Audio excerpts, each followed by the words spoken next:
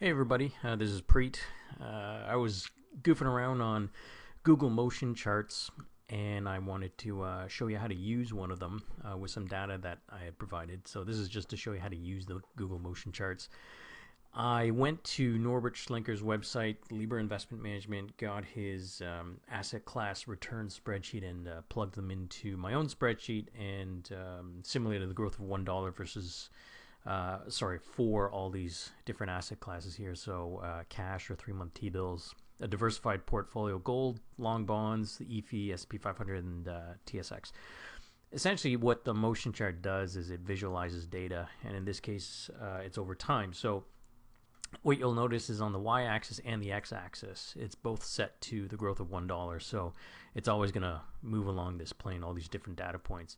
Now, if all the data points are the same color, it's a bit confusing. So if you see here, there's a lot of things you can change. One of them is the color of the data points. So if you set them to be unique colors, then each asset class has its own unique color.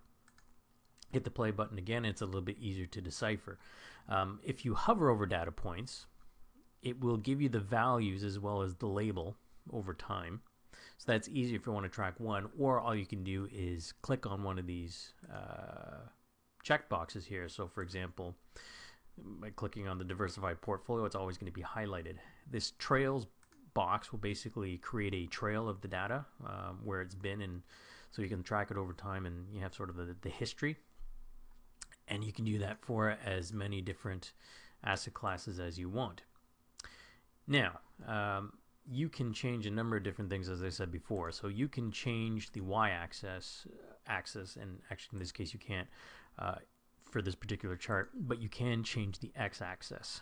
So if we change this to time, then what we have, and let me just deselect all of these.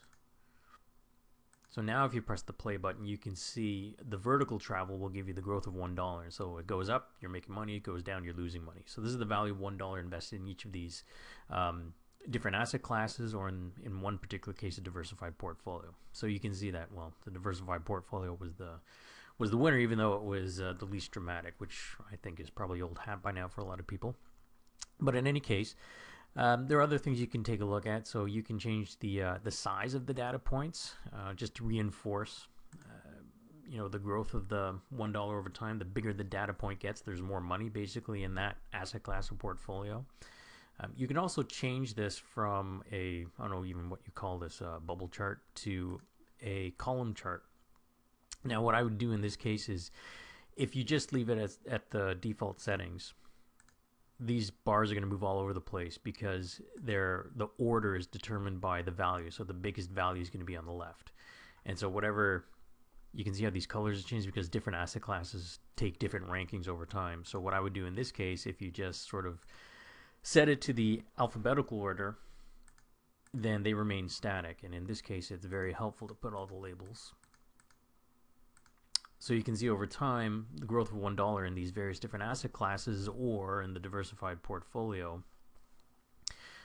You can see which ones are more volatile than others and which ones ended up doing better. Now this is remember, a time span from 1970 to 2011. And the last type of chart you can have is a line chart. You can't really do anything in this setting at all. It just gives you, here's your line chart, but it gives you the historical representation over time, and that tells you other things. So visualizing data is pretty cool.